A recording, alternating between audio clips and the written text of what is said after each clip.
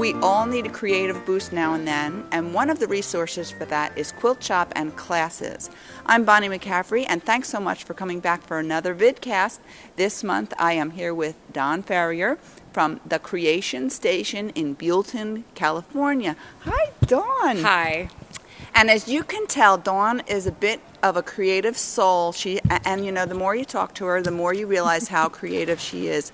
Well, right now we're going to celebrate Christmas in July. Now tell me a little bit about your Christmas tree you have here, because it's not a Christmas tree out of the forest. No, and the funny thing is it's actually perfect for Christmas in July because my Christmas tree is actually made out of a recycled tomato cage. The tomato cage itself is just covered in strips of fabric tied with a half-hitch knot on there. And you got these great Christmas balls made from fabric. Yep, these are old school. My mom actually makes these for us in our shop, and they're a styrofoam ornament, and the fabric is actually just poked in and held in place by friction. There's no glue, there's no pre-carving any of it out. She does it with a little teeny tiny screwdriver, a 3/32 inch screwdriver is what she tucks all of that in there. Gosh. And you even embellish them with, I guess those are pins and buttons. There are sewing pins and buttons. I got to tell you, your first ornament won't be the pièce de resistance. So there's a learning curve there. Just like your first quilt's not going to be a blue ribbon. So the wider the gaps, the more you're getting the hang of it. Then you can really fill in with different trims. You can use buttons. They can be heirloom pieces, whatever you want to kind of hide the multitude of sins that might be there until you get the hang of it. Too much fun. Now I see these other little Christmas trees we got over here. This is a styrofoam cone. The Christmas tree is made the same way, where you're just pressing in the pieces of fabric and we just plunk them around the shop. Some of them are decorated with little buttons, some of them have the pins on them, but they're great. And you can also use the little yo-yos. Those yo-yo makers are so hot right now. You can take the little yo-yo makers and take the little green yo-yos and just press them in with the pins, and you can actually almost make like a scalloped look around it like a regular Christmas tree. We all have secret pals. We want to impress them, do something special. This is an old Vogue sewing pattern. We just take the cover, and if you use an old iron, most of the old patterns are sealed actually using like a heat-sensitive glue. Yeah. So if you use an iron, it loosens up the glue so you don't damage the pattern. Perfect. It's wrapped around the box. This is a bow made out of a vintage tailor's tape. They're a little hard to find, but you can use anything that's a cloth measuring tape or any ribbon, or you can get the ribbon that's pre-printed, so it doesn't have to be vintage. And I made it the same way you used to when you were a kid with those little bow makers, the little tack thing, you're like plunk and turn it and plunk. And then I've wired it off in the back, and then the back of this has a lapel pin glued on it so that you can take it off and they can use it as a corsage as well. Also with the dress patterns, this is the inside instruction sheet. Right. So of course you're a little limited perhaps by the size of the box, or sew them together, and that's wrapped up. But what I liked about this one is the ribbon is actually old thread, and it is, you know, the friends that you have that know that you quilt, and they come and bring you their old thread, and you're thinking, yeah, thank you, but no, I'm not really going to quilt with that. No. I took 3 spools, I put them on a pencil, I held down the top, and I wrapped it, and then I turned it. The bow's made the same way. Wrap it around an old deck of playing cards like you used to make those lion heart wreaths with the old yarn. Works the exact same way. Next, use what you've got. This is an oatmeal container inside here, anything that'll fit inside there. This is the tissue packing paper out from the pattern. Tie a little bow with a scrap of fabric, chop up the top, you're good to go.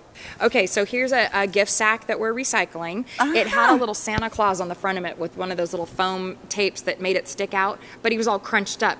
Of course, he's recycled. So I pulled him off, used the tissue paper, accordion folded it like you used to do with your kids to make the construction poinsettias out of the red paper, folded it the same way, clipped off a few of the little bobble fringe balls and glued it on there, and the tissue that's inside is actually the tissue from the old dress maker. This isn't something you're going to want to do for every Christmas project, but this is a brown paper sack from your grocery store that's cut open. We use the wrong side. This is a decorative stitch off of your sewing machine that we never really use as quilters with a corresponding thread. Yes, we do. Some of us do. Not all of us do.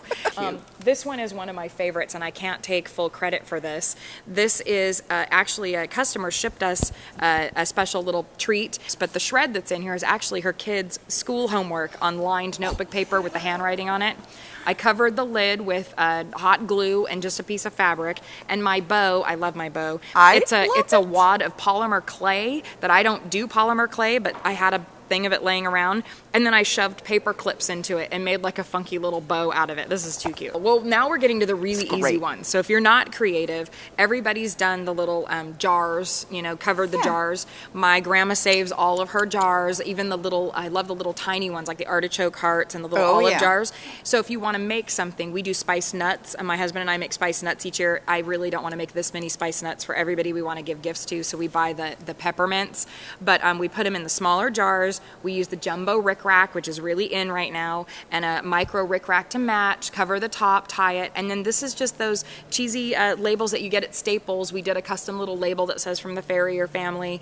On some of our other ones, we'll actually put the recipe on the back for our spiced nuts. And then this little guy, I think we're going to demo this. A little recycled gift bag. I am not all that sparkly, although you might think I am. I'm a little bit more kitschy than bling. But I used a scrapbook punch, and I punched out the jumbo snowflake, and I top stitched over the top of it in like a iridescent thread, and then I glued it on there, and inside what we used for the shred, this is cute for little gifts, this is that packing stuff that comes in the fruit basket at work that you you eat the good stuff and then you don't know what to do with the rest of it. And then just to top it off, this is a paper snowflake. And this is, I think, what we're going to show you. Even though this is paper, this is a fabulous project with your iron and some white cotton fabric, and you can make your own original appliques for holiday quilts. Cool. And then you just tuck this in the top, and you got holiday to go. Perfect. Love this. Okay, here's a holiday garland. This is made out of number 5 pearl cotton. Comes on a skein. It's really inexpensive. One skein will actually make 2 9-foot garlands, and garlands usually come in 9 feet. And this is a single crochet with just your scrap box. I chose white buttons because I'm going to probably put it on a green tree. These are bottle caps. And so everything on my treat, my own personal treat home, is completely recycled. It's a bunch of weird little whatnots. But so she does a lot of drinking. We got Bud Light, Corona Light. She's a light drinker. You can. I don't drink, but my husband does. Okay, he vibes every once in a while with his beer. His are hoity-toity beers. But you can go to your local mom and pop bar and tell them, take them this and show them, and they will normally save it for you as long as you're diligent about going back and getting them. And then just wash them out with some mild soap and water. If they're a little bent from them pulling them off because they're not as precise at removing them at the bar as they are at your hubby at home when you're telling them, don't bend the cap too much. Maybe you just take a little wooden dowel and you put it, a little 1-inch wooden dowel fits in the back, and you just tap it with a hammer and it flattens it out on a little wood surface. And then the tops of these, of course, you need a little hole drilled in it. So you just stand it up on end. My dad drills all these for me, for my mama, and drills right through the backside on the top. And then on the bottle cap, to keep it hanging forward, you do need to do a little double crochet on the top to tack it. On the buttons, it's not necessarily, but if you want to keep the bottle cap straight. You're too cute. All right, this is a regular 8.5 by 11 sheet of paper. This is 20 pound. It was the lightest they had at the office supply store when I got here to do this. I didn't have any with me. So you're going to fold it on a diagonal. You're going to end up working with a square. Okay, so I folded it on the diagonal, and you're going to cut. So you end up with your triangle. You want to take your triangle and fold it again so it's in quarters, but you want it in quarters on the diagonal. On point, ladies, on point. All right, and it's on point. On point. Okay. Get your quilt lingo in there, even though we're working paper. Okay, and you're going to want to fold this in thirds, and you do want kind of a precise point, so I put my thumbnail in at the beginning. I see. Okay, Shazam.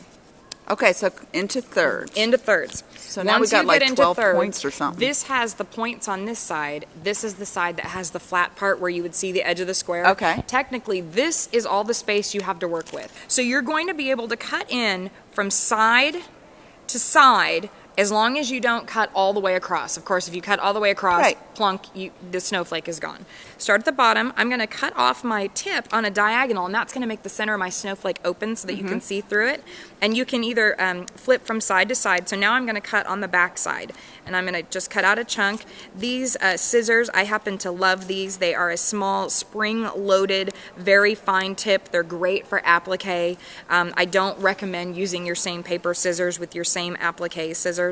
You can cut these in round shapes, you can cut them in straight shapes, you can cut them as close or as far apart, as chunky as you want your snowflake. So now I'm going to flip this over and do something we'll all recognize, like you would cut out your hearts for your Valentine. I'm going to cut a big heart out of this side. And now, to finish it off, if you want your snowflake more round, you can stick more with this shape, because of course we folded it into 6 now, so when you open it, it's going to be more hexagon shape. I want something with a little more point. So I'm trying to cut this on a wee bit of a diagonal. Ta-da! All right, now the unveiling. So you open this up, and I must admit, I do a lot more intricate designs when I have the time to get really close, use some lighter paper. Oh, that is so much Okay, fun. so you've got your heart in there, you've got your center point. You can iron this out. Because it's lightweight, anybody that's in an office or has those acoustic ceiling panels, we actually have these hanging in our shop from the acoustic ceiling panels with a little tiny thin, the clear thread that you use for your applique, so you don't want anyone to see, just to liven everything up. And again, transfer this over to quilting. Use a little best press out your fabric, get a real clean edge making those folds. Use your fine applique scissors. You can cut out any shape that you want. Then you can go back and use a fusible, whatever choice you have for pre-cut shapes. And then you can iron and do fusible applique, Beautiful. do large ones, do needle turn. It's a really unique way, because in Mother Nature, they're all one of a kind, just like us. Yes, just like us. You are really a creative person. And no wonder you named your shop The Creation Station. Indeed. Yes. And let me just ask you, I'm going to throw you a little curve. Okay, I'm ready. Go for it. Dawn, I would like to know what your philosophy of life is. Goodness. Well, truly, I really do believe that whole go with what you know, use what you've got, what comes around goes around, do unto others. Those are my 3 main mantras in life. I do believe that what you put out there comes back to you in time or right away. And share what you know with people. People want to know, and there are other people out there who aren't as creative as maybe the next person, but they're equally as excited about what they want to do. And if you can just help them get the idea and the juices flowing, then they pick up on it and they're able to do stuff for their family and their kids and share. And it's so simple to tie a half-hitch knot and make something like this. It's something you can share with everyone. And I have this feeling that you do share with everyone that you meet. I do. This has been a pleasure. Thank you so much. Thanks for the opportunity. I'm looking forward to it. Good. And thank you all for joining me, and I hope you'll come back next month to see what I have for you then. Thanks for being with me. Start early, July. You've only got a few months left till Christmas.